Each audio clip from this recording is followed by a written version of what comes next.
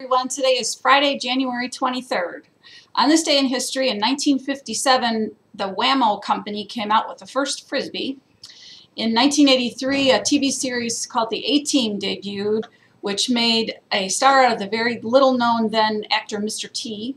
And in 1849, Elizabeth Blackwell became the first female physician in the United States. We have a couple of birthdays, not today, but tomorrow is Caleb Wright's birthday. Caleb is at ballet here at Toyota. And on Sunday, Josh Witter's birthday is Sunday, and he's a technician at Honda. So happy birthday to you guys. And we have an anniversary tomorrow. Keith Gary's 4-year anniversary is tomorrow. So if you see Keith today, be sure to wish him a happy anniversary. Just a couple of announcements to make. Monday, Sarah Fieser will be here. Sarah, as you know, is our wellness coach. We do have some requirements with our health insurance where we need to have 4 visits with her in order to qualify for discounts. So if you have not met up with her 4 times this year, you have only 2 more opportunities because, as I mentioned in the past, the ERC calendar year is up the end of February. So we have Monday's visit, and then we'll have the visit with her the last Monday of February, and then that's it. So if you need to get your 4th visit in, be sure to see her. There are sign-up sheets posted both over here at Toyota and across the street at Honda. She will be here on the Toyota side in the morning, at the body shop for about a half hour at 1 o'clock, and then over at Honda for the afternoon. So be sure to hook up with her if you need to.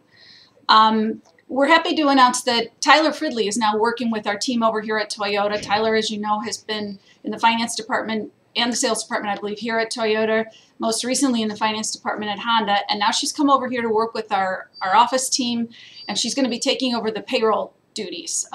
Linda is training her now. It's going to be a little bit of a lengthy process, but she's learning all the ins and outs of payroll on dealer track and all the intricacies that go along with that. So if you see Tyler, wish her the best in her new venture over here. We're real happy to have her. She and Linda did get the W-2s completed the other evening, so all your managers should have your W-2s, so if they haven't given that to you yet, see them, but those are all completed.